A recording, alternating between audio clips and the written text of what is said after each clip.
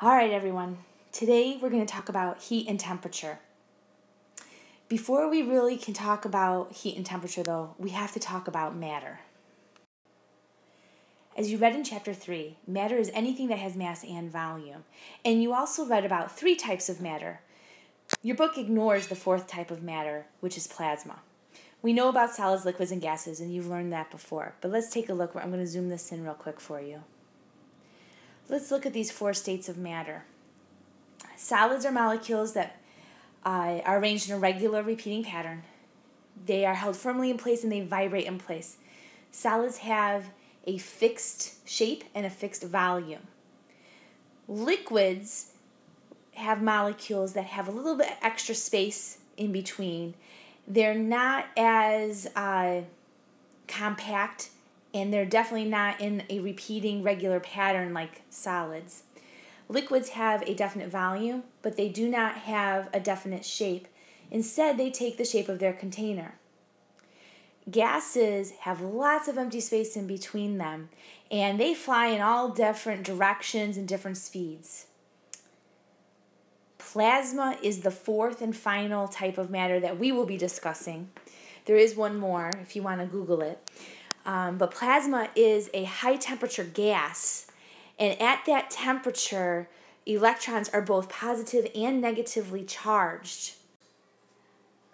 The properties of plasma are so much different than the properties of a normal gas that it is considered its own state of matter.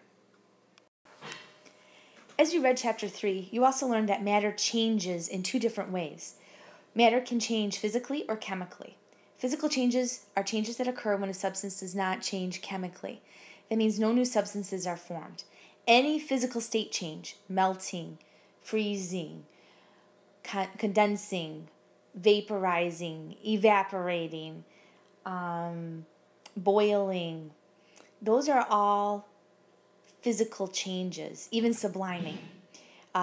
Other verbs that would indicate a physical change would be grinding, crushing, anything that indicates to you that the substance is changing in size or physical state, but is still the exact same substance. Take water, for instance. Solid water is ice. If you let it melt, it's still liquid water. If you let it boil, it's become steam, which is gaseous water or water vapor. Chemical changes, on the other hand, are changes in matter that result in something new being formed. We call this a chemical reaction. Oop, that's not what I wanted to do. Let's try that. A chemical reaction. This is important. Some verbs while you're reading that would indicate a chemical reaction are burning, oxidizing, or you know that as rusting, digesting, tarnishing, growth, decay, other things that indicate that some sort of change is occurring. Now, there are 4 evidences of a chemical reaction that you need to know, and this is not in your book, so please make sure that you get this down. You can have the production of a gas, the formation of a precipitate, a change in energy, meaning a change in temperature, or light being released, like a glow stick for Halloween. A change in color could also occur. This would be when you add an indicator in a solution. We'll see that more throughout the year, but we use indicators to note a change in pH. And if the pH of a substance changes, then definitely some sort of a chemical reaction has occurred. If you take a look at the figure here, we've got a physical change of water to ice. So when liquid water becomes solid water, it's still water, so that is a physical change. We also have an example of a chemical change. In here we can see that we've got hydrogen peroxide. Oh, this is locked. Let me get this. So here's hydrogen peroxide, and it decomposes into water and oxygen. If you're wondering when I was ever going to get to heat and temperature, we're almost there, I promise. In order to start talking about temperature, we need to talk about the different kinds of properties that matter has. Physical properties are characteristics that can be determined without chemically changing a substance. Melting point, boiling point, freezing point, density, texture, hardness, Oh, and finally, temperature. These are all things that we can measure with a substance or for a substance, and we're not doing anything chemically to that substance. You've all measured density. You measured the mass of your cylinder, and you measured the volume of the cylinder. We did nothing chemically to that cylinder in order to determine density. If you want to determine texture, you can feel something. You did nothing chemically to that substance. Even melting points and boiling points, although you're changing the physical state of the substance when you're observing the melting point and the boiling point, you are not chemically changing the substance. The second type of property we can examine when we're looking at matter is a chemical property. Chemical properties are characteristics of a substance that can only be determined through a chemical reaction. So if a substance tests positive for a certain chemical property, you are going to lose the substance. Something new will occur or will be produced.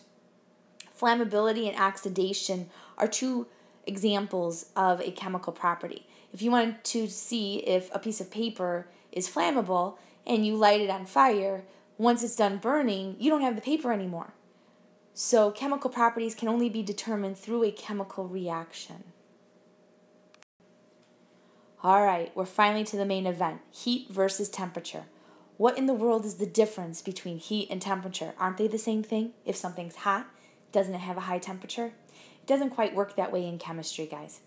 Heat is the flow of energy due to a temperature difference. Heat moves from hot things to cold things.